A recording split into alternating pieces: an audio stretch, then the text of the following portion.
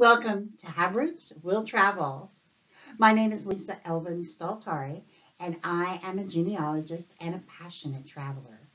I have been doing this series for the last year or so, where I am focusing my attention on les filles du roi, the king's daughters, and we are looking at each and every one of them. It's a lot. We're on number 97. To those of you who are new to the channel, the previous videos are on my website. You can have a look. There's links to it. Or you can also look on this YouTube. So go to haverootswilltravel.com. And I also have a Facebook page that you can look at. And don't forget to subscribe and click on that notifications alert so that you can find out when your particular fille du roi or ones that you're interested in come up. So with that, let's get started, shall we? Those of you who are new to the channel, please have a look at Les Filles du Roi, the program, version 0.20. It's a video I produced. It's probably in the playlist. You'll be able to find it. It basically tells the story of the entire program. So have a look at that, and that will definitely help you understand what all was going on during that period. Let's find out who is our fille du roi. So her name is Marie Bouart. Now, she was a viewer request, so I put her in, and lo and behold, she's one of mine too. So she is, in fact, one of my great-grandmothers as well. So that was a thrill. I kind of have a list, but I kind of forgot about this one. So I'm very grateful to the viewer who requested. Let's have a look at Marie. So Marie, we actually have her baptism. She was baptized on February 22nd, 1649 at Saint-Savin in the area of Vignoux, France. It's a commune in the Vienne department in the Nouvelle-Aquitaine. So in that, on the right, you can see where I've circled. That's where Nouvelle-Aquitaine, the region, is. And then we have where in that particular region, because remember, France has 18 regions currently. And inside each region, it's divided into, let's call them counties. But they're actually, in French, they're called départements, departments. And so her department would have been the department of Vienne. And that is where she would be, that is where her small towns, her small commune, remember, that is what they call townships in the area. And that exactly here is a picture on the bottom left of the church where she would have been baptized. And these a couple of pictures that I put in are just, what it looks like today. So if you wanted to travel, which of course I want to. So let's have a look at Marie's life. So after her father's death, Marie left for France with a dowry worth about 300 pounds. She would arrive in Quebec City July 3rd, 1668 on the ship La Nouvelle France. Is the groom she selects, and who selects her? Well, his name was Jacques Andrade, and he was born on the 16th of April, 1643 in the town of Niort in France. It's a commune in the Deux-Sèvres department. Remember that department. It belongs to the region of Nouvelle-Aquitaine. So isn't that interesting when you begin to understand that Marie and Jacques were actually kind of neighboring, were from the same region, just different départements, so they had some sort of connection. Niort is actually a fairly large city. It's kind of the capital of the department of Deux-Sèvres. And the population of Niort today is 58,000. It's a major business area today with, mutual insurance and bank companies, which are the major focus of their activities. Now, this place, Niort, I found it fascinating. I always find so many places in France so fascinating. But it had its origin in the 7th century when a small bridge was built over the Sèvres, which is the river, and was named New Ford. The village became known as Noviotum and then Niort. So it was kind of had that, that's how the name sort of evolved.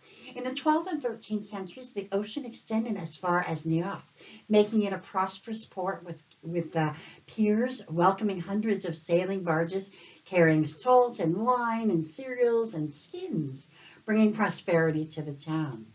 Now, King Henry II of England and his son, Richard I, also known as Richard the Lionheart, erected the castle you see on your left. The castle on the castle you see on your left, let me just show you right there, right in the left here, on the bottom left. The city of New York became one of the centers of Protestantism in Western France and suffered after the revocation of the Edict of Nantes in 1785. So we see that Protestant focus as well, the Huguenots. Basically that's his area that he's coming from. His parents, Louis Andrade and Louise Métayer. We do not know what happened to them, why he left. Let's have a look at Jacques' travels. So we know that he arrived in New France on September 14th, 1665, as a Carignan-Salière soldier with the company called Nora. So let's have a look at how they met. So it's obvious that Jacques had been in New France for 3 years, had decided he was going to stay, probably got some land, and here comes Marie. She gets off the ship July 3rd. By August 16th, I always find this fascinating, 1668, you can see their marriage. So they were married in Quebec City. So let's have a look at where they go next. So they settle in a place called Portneuf, which means Newport.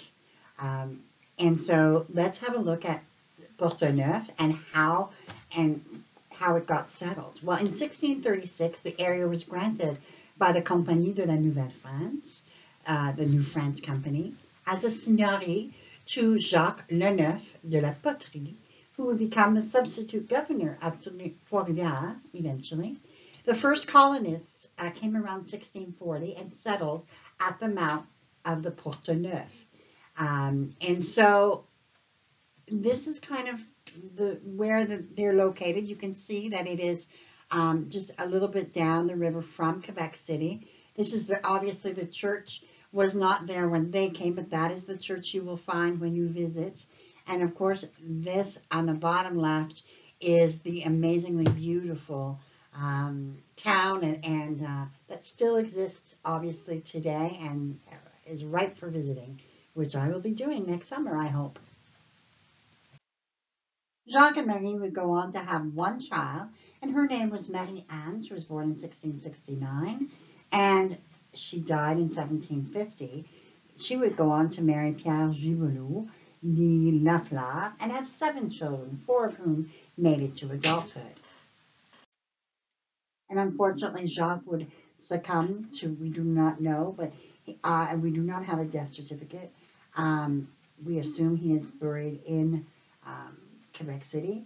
He would die sometime between the 30th of August, 1669, and the 3rd of March, 1672. The reason we know the last date is because of this. It so often happens in New France. One man dies and another arrives. And we will see who arrived for Marie. So the new gentleman that came along was a man named François Desrousseaux, dit Le Bourguignon et La Plante. That's a long name. He was born about 1631 in a place called Saint-Pantaleon, France, which is found actually, this is one of the rare ones. Look where it is on the map in the left, Provence, Alpes, et Côte d'Azur. So we all know the Côte d'Azur and how beautiful it is, and how, it really is in a totally different area of France, one of the most southern places.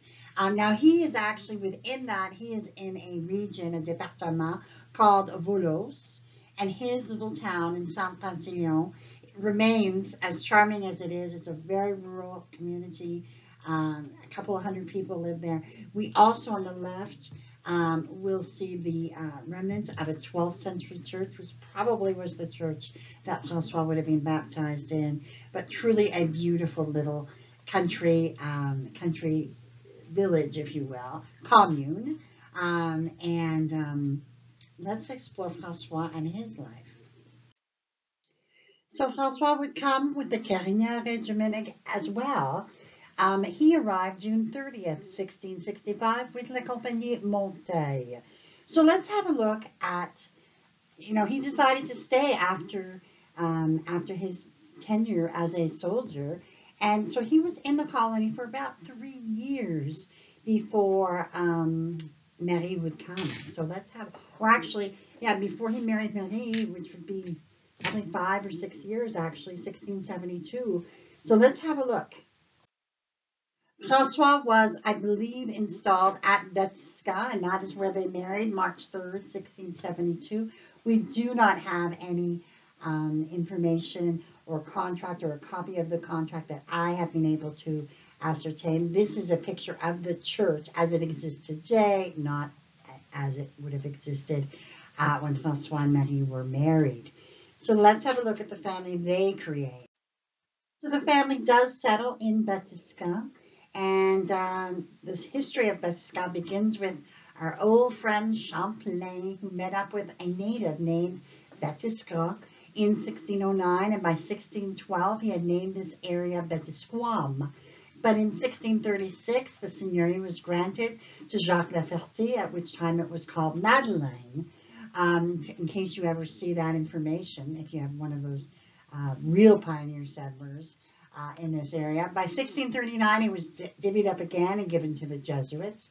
Hence, this area did not grow until 1666, when settlers began to arrive. Prior to 1670, the inhabitants met at the home of Lieutenant Nicolas Rivard de Lavigne, who happens to be one of my great-grandfathers. And a wooden chapel is constructed by 1684. So I like to think that maybe they got married. So one of my ancestors got married in Nicolas' house. I don't know. It could have happened. And then the parish of Saint François Xavier de Batiscan is formed in 1684. So we can see where Batiscan is on the map. Here on the left, in terms of the seigneurie. We can also see on the current map of today, the church, and then the beautiful rural community that is Batiscan even to this day. This in the middle is the 1681 census, where we have François, who is 50, Marie, who is 40, their children, Catherine and Madeleine, and they have 3 enfants en valeur, which isn't a lot, so it's interesting. So they only had about an acre or 2 of land. So let's have a look at the family they actually created. Marie, their firstborn, would marry Jean Etienne and have 6 children, but only 2 of whom would make it to adulthood. Secondborn Catherine married Jean Baril, and they had 4 children, all of whom made it to adulthood. Françoise married Pierre Généreux, and they had 9 children, all of whom made it to adulthood. Madeleine Catherine married Pierre Bariboux and had 3 children, all of whom made it to adulthood. We have François married Elisabeth Bertrand and had 7 children, all of whom made it to adulthood. Jean-Baptiste married Marie-Jeanne Bariboux. Yes, that is indeed the sister of Pierre Bariboux. So yes, that is the same. They had 6 children, and 5 of whom made it to adulthood. Their last son, Charles, would die at 2 years of age. Yes, it's true. Marie would endure another death of a husband. On the 20th of March, 1688, François would pass away. He is buried in Batiscan. What's next for Marie? One man dies and another arrives. So her third husband, Jean Boismeny, was born in 1651. And guess what? He was born in the same exact town as her first husband, Jacques, at Niort, France. And so that's an interesting, did they know each other? What was the connection? I mean, France is still a remarkably large place. So the fact that she had 2 husbands from the same area, just interesting to me. Within a year of Jacques' passing, she would then marry Jean. February 6th, 1689, and it was also in Bethesda. So just to give you a little context, in 1689, she's newly married. She's endured the loss of her husband the year before, and then by the August of 1689, she endures the loss of her last child, Charles. So that means that in an 18-month span, she would have endured 2 deaths and a marriage. Just incredible highs and lows of life. She would go on to live with Jean for the next 22 years. When she would pass away on September 15, 1712, she was 63 years old, which for the time was fairly old, but you know, it wasn't the oldest she could have made it. So I think the trials and tribulations she had obviously had an impact. And Jean was actually the person she was married to the longest. With François, she was married 16 years, and Jacques only a few years. But by 1729, her impact was there. She had 86 descendants, and they would go on and flourish. And I am obviously one of them, as is my viewer. So we thank her, because without her, I wouldn't be doing this video right now. So her life contributed much to not only Portneuf, but also Bethesda. So she was an early pioneer there as well. What she endured and what she went through, I can only imagine. I actually can't imagine. You know, it's just incredible to me, the fortitude, the stamina of these women. And I hope that I've gotten a little tiny bit of their DNA. And with that, we thank her for her contribution and her sacrifices, and we bless her memory. With that, let me just give you a little bit more information for you to keep exploring. I have made a new kind of screen just to, I thought, well, you know what, I need to share more of the resources that I use. So I'm going to start with number 1, La Société des Filles du Roi, which is a society that I belong to. It's remarkable, been around since 1994. You get a lovely certificate, but even if you didn't want to join, go on there and find out a little bit more about your particular person. You'll be, it is really a good website. Number 2, Quebec Genealogical Society. It's the E-Society of Quebec. I have put all the links for you. It's a really great site for Quebec research. Nos Origines is just an amazing website, and you need to explore. I use it probably daily to verify. Not all the information is 100%, but it's very good. It's very, very good. Généalogie Québec is one. When I say I use it daily, I use it almost hourly, and that one is incredible in terms of the resources you can have. It is a subscription based, but well worth it if you are doing a lot of research in Quebec. 5 Migration, again, an incredible website in terms of Les Filles du Roi. It is in French, and you can use that Google Translate. And then, of course, the Facebook page, Filles du Roi Descendants. There are lots of different Facebook pages, but this is the one that really focuses on Les Filles du Roi, so I would heartily recommend it. Gets lots of, good information, and it's sharing of ideas and things like that, so I would absolutely recommend that. And so ends episode number 97. Number 97. I bid you adieu and au revoir until I see you on episode number 98. Until then, au revoir.